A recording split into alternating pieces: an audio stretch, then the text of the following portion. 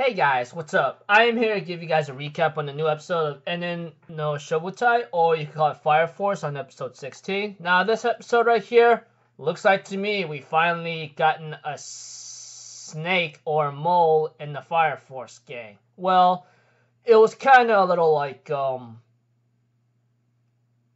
speculated, or somewhat hinted at after what happened in last week's episode, but it wasn't really exact until maybe it was confirmed in this episode. We have to it that Giovanni is really planning to kill Vulcan, you know? I mean, like, he gave him a couple chances, but decides to get rid of him. And we get to know that he thinks that Vulcan has the key to get to that power plant whatsoever. As for Vulcan, he's pretty much having his time with his with his friend Yu-chan, etc. But we see to it that Shinra, on the other hand, tells Arthur and Iris about the situation, and he believed that he had this kind of hunch the last time he was in that place of where Fire Force maybe 7, Benimaru's place or something, was happening. Like that thing of like signal giving to him or something's gonna happen kind of thing. I'm pretty sure you guys may get the idea what I'm talking about. I mean, like, he's had an intuition, or should I say, like, a hunch that Giovanni's gonna kill Vulcan, and he had this hunch again, like, when he was at Benimaru's place.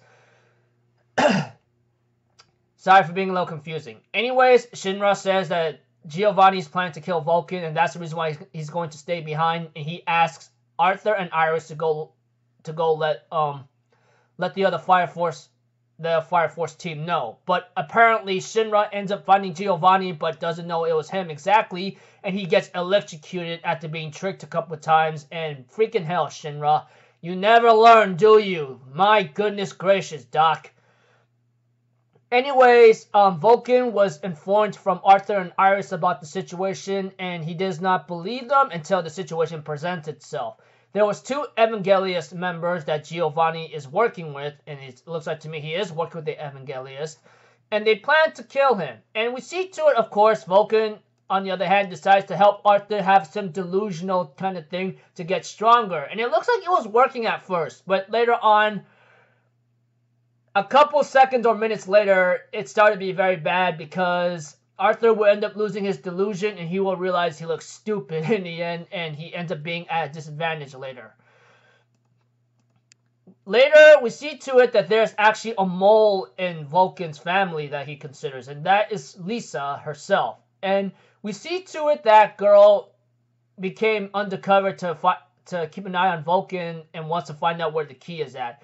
Giovanni makes an entrance himself and ends up fatally wounding Yu-chan, or Yu-kun, one of Vulcan's little apprentices or little students, and asks him where is the key to that place whatsoever, that power plant, or that whatever it is called. But apparently Vulcan's like, I don't know what the hell you even talking about. And this upsets Vulcan very, very badly. He ends up having to beat Vulcan brutally, and he ends up destroying one of Vulcan's devices, which is something that he worked on ever since he did with his father and grandfather, you know. And yeah, looks like to me things are looking bleak. Shinra just got captured. Arthur is like being occupied by 2 Evangeliist members, and Iris is in a total disarray, knowing that we all know her. She's not a fighter. She's just a nun, which we all know. And Lisa, that freaking female dog. Damn it. Anyways, that's about it, people. I'll see you guys in the next video. I'm Afizero. Have a good day. I'll see you guys next time, alright? Peace out. Bye-bye. Toot-toot-toot.